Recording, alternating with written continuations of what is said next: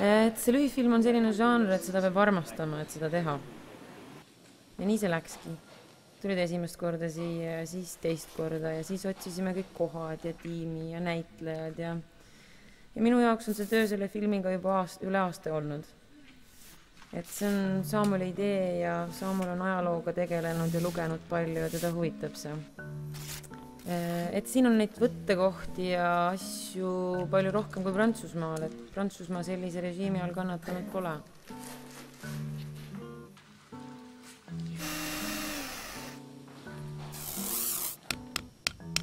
The movie, it's not comedy at all. It's not tragedy, well, it's a drama. It's absurd.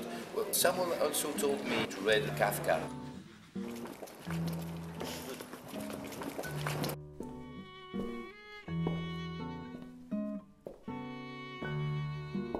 It's real the middleman, you know. He works in a big office and process and file archives. It's not an interesting job, you know, it's quite boring.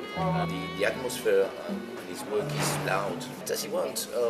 I think at the beginning of the movie he doesn't know himself what he really wants. He's alone. We don't know about his family or his friends. In the movie he hasn't any.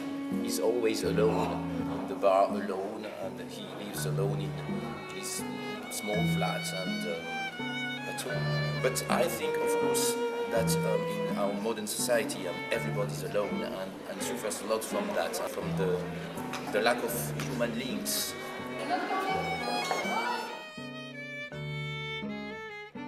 He met a few years ago a woman called Anke, and she disappeared 6 months ago without a letter, without anything. And this little piece of paper he gets in the canteen makes him hope for freedom.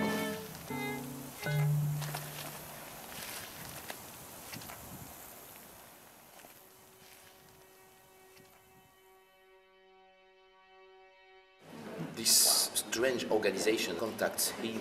He had the possibility to leave the country.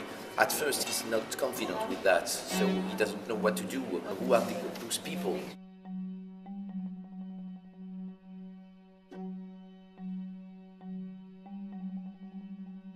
In the country where he lives, there is no freedom. So we have to be careful with totalitarianism. The monster can always come back.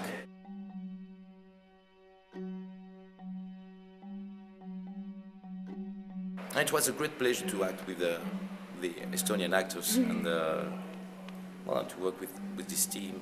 Very, very, very professional in each sector. It helped me a lot to shoot the movie in Estonia, because quite often I don't understand anything when the team speaks Estonian, you know. And the extras, the actors I act with, well, they are all together. Of course, it's normal. They speak Estonian, and so I don't understand the words.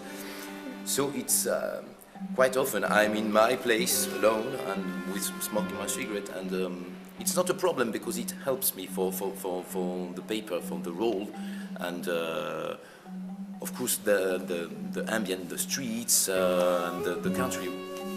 But it's quite different from France. It helps me because I think Victor is a man lost in his own life, you know. He's not at the right place. He's the wrong man at the wrong place. It's such a pleasure to while working, to travel, because you travel in a story, but to also travel in another country. I'm very happy.